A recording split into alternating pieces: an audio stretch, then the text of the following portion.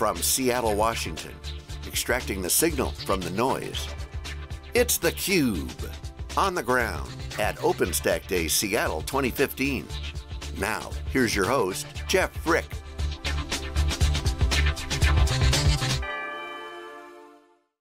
Hi, Jeff Frick here with theCUBE. We are on the ground in Seattle, Washington at the Openstack Innovation Day. It's their first kind of dedicated OpenStack event just in Seattle. We were at OpenStack Summit in Vancouver a few weeks ago. We'll be at OpenStack Silicon Valley next week in Mountain View, so it's a lot of OpenStack going on all the time, and really excited to be joined in this next segment by our guest, Sean Roberts, VP Development, Akanda. Welcome. Hi, thanks.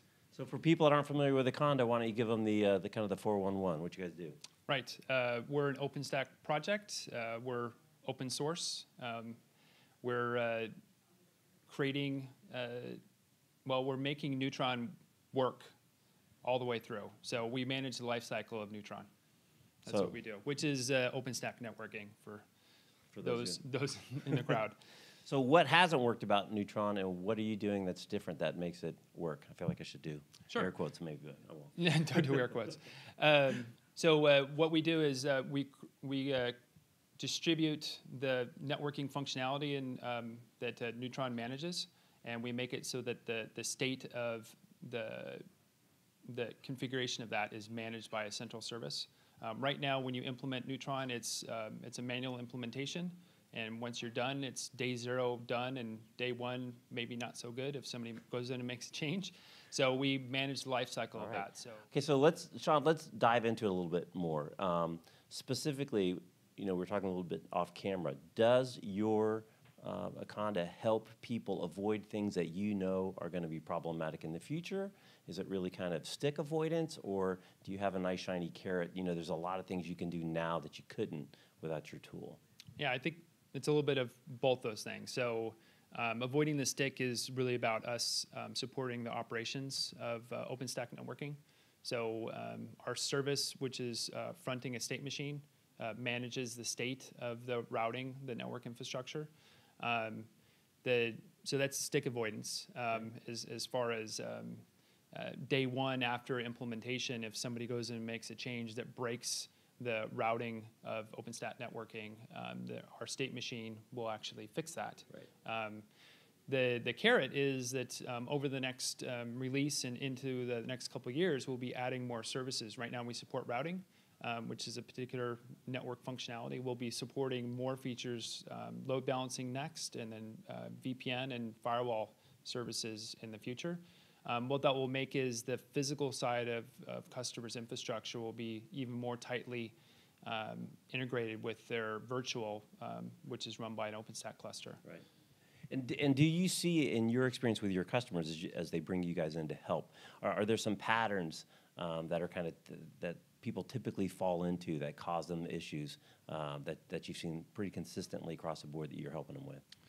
So we're a spin out from DreamHost. So that just happened very recently. So our customer, I can talk about the pattern of DreamHost because we have one customer. We're aggressively going after finding more customers, but we're pretty young. Okay. We're only a couple months old. Okay. So, but the whole reason, much like how Ceph was developed at DreamHost and spun out of DreamHost into a company, was that DreamHost found a need within their own company that was solved.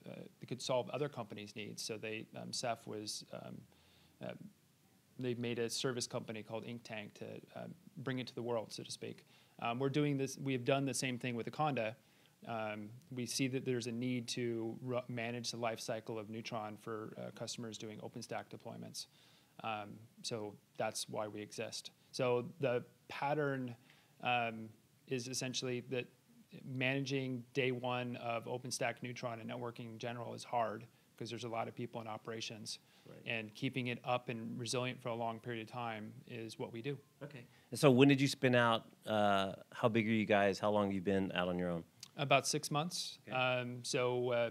We're doing things like building product roadmaps and hiring and doing all those things while we're adding new features. So right now we're creating what's called a driver model so we can add more services. Okay.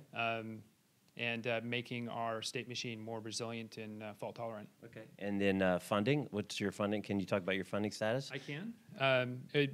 One of the unique things about my company is that we're not only is all our code open source, but we're pretty open about everything we're doing. So we went through a seed round I guess it was about 9 months ago, something like that, maybe a little bit less. 1.5 million. We specifically kept it nice and tight so that we could focus on hiring people. We're starting up another round where we'll be basically looking for money so we can hire more developers. All right. Well, give a plug. So I'm sure you're looking for people. How should they find you? What are you looking for? Great. So, so we can be found on Akanda.io is our main page. Anybody can reach out to me directly either through LinkedIn. I'm on IRC and Twitter as Sarob. That's S-A-R-O-B. We're looking for OpenStack Python developers as well as OpenStack DevOps. Awesome. So we will look forward to an update at OpenStack Summit or OpenStack Silicon Valley or OpenStack Seattle or OpenStack we'll be LA. in all those places. As you continue to grow, get the customers, and really hear more about the stories and what you guys are bringing back from the field. So thanks for taking a few minutes. Thank you for having me. Absolutely. So I'm Jeff Frick. We are in Seattle on the ground at the OpenStack Seattle Innovation Day. Thanks for watching.